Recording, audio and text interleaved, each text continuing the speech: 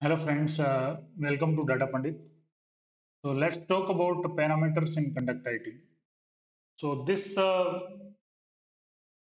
session is about how you know the different level of parameters are there in conductivity system from the beginning, from the project level or environment level to the method level, or to maybe probably to the component level basically, because method are constituting the actual graph run or script run or an external program run basically. So we are going to understand it how it happens. uh, okay, so there are many levels actually, the environment level, and then the plant, sorry, the project level parameters, and then plan level parameters, and then the parameters comes at the level of sub plan, and that's then again deep to the task level, and then method level. Okay, and then the component basically, each independent isolated unit of execution is a component, right? So this is that, and before that, we will see this the in pictorial view. We are going to see the life cycle actually. So if you look at this, so this is a plan. This boundary, outer boundary is plan, which is denoted by you know so, I mean, this is the environment basically, environment which is denoted by one, and within that there is a plan which is this one. Okay, and the flow or happens from this one, and from this to this plan level, and then there is a this upper flow is for another sub. There is a sub plan within the plan, and the lower flow is there is a task defined, and this task has different methods within that. Okay, this completes this whole this level of parameters basically. So environment level is denoted by one, and then there is a plan level and sub plan level, and then task level parameter, and then there is a method. If you take the perform method, then mostly the graph task is going to execute some graph, and within that perform method, which is denoted by 5c, and then there will be a graph running within that. Okay, so this is the whole idea. I mean, so environment execution, execution, and so these are the environment. So the parameter defined in plans environment basically. Maybe using the plan sandbox or a project, the plan which is a part of sandbox or a project, right? Within the environment of that, if those parameters are defined, those will be evaluated or probably already evaluated as part of the execution of the plan. Okay, then there is a plan level parameter. So the parameter which are declared at the plan level are evaluated when plans start executing or start running. So those parameters are getting evaluated, and so this plan level parameter, we may also reference the execution environment parameter, which are already evaluated. So the values could be updated by using those. Okay, and then within that, there is if we define a sub plan, so the values of those parameters can be passed over to the sub plan basically.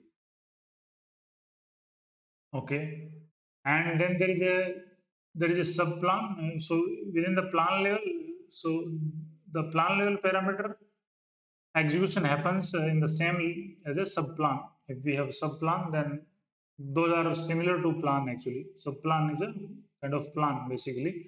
So whenever what is true for the plan level parameter is also true for the sub plan level parameter. So the conductivity is going to resolve these subplan parameter whenever the subplan is getting executed. Or so if any subplan is looping, then looping plan basically, then the re-evaluation of the subplan level parameter happens whenever the new iteration starts.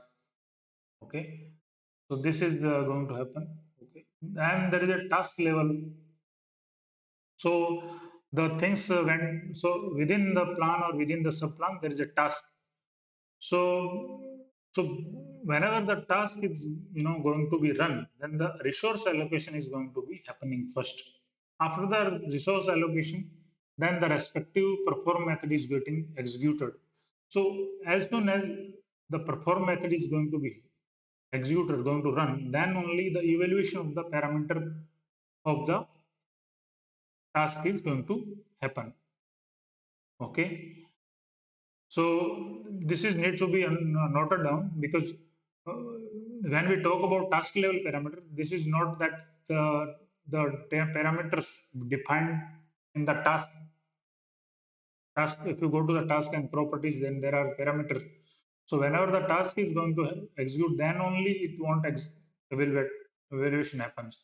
That evaluation happens when the perform method is getting called. So there could be chances we have a we have a trigger method or a start method. So those methods cannot use those parameters which are listed in the task properties. Okay, so this needs to be taken care.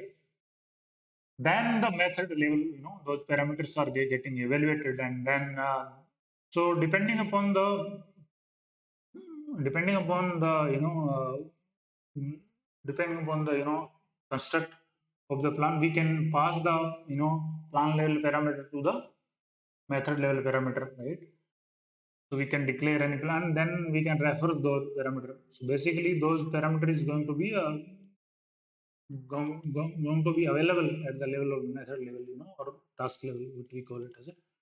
So these parameters is going to be available. Okay. So can we pass the parameter? I mean, from the first task to another task.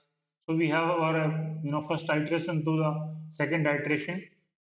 How? So we have a dynamic parameters, right? That we have already discussed in one of the earlier video. In so so that is clearly explained actually, basically, while taking the example. Okay. So if we look at this picture, so what happens is this environment level happens, and then plan level, and then sub plan, and then there's a task, and these are the trigger method, start method, and perform method. Okay, so these are the level 1, 2, 3, and 4, 5A, B, C, D. Okay, and if you talk about 5C, then there will be a graph, and then the component level parameter, and so on. So, and one more thing is when we let's say we have a retry mechanism for some few of the methods.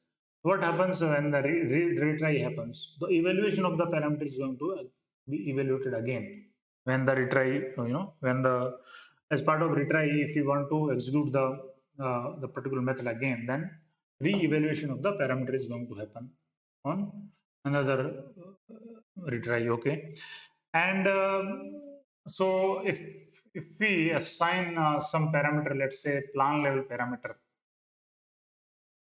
So if we assign the parameter using the now one and today's one, so the now one and today one is going to be the value of is going to be consistent, you know, on the whole execution of the plan. Okay. So this needs to be taken care actually. So if you want to really get the values of timing for a particular level, so if you want to know that, so then use the now and today. Don't use now one and today one. If you are using that, then the anywhere we are calling again, then the same values will be returned. Okay, in whole execution of the plan. This needs to be taken care. And so this is all about how parameters evaluation happens in conduct IT. So we have already talked about how parameter evaluation happens in the graph. So in similar lines, there is a this execution sequence. Okay, this is a kind of yeah. Okay, thank you so much.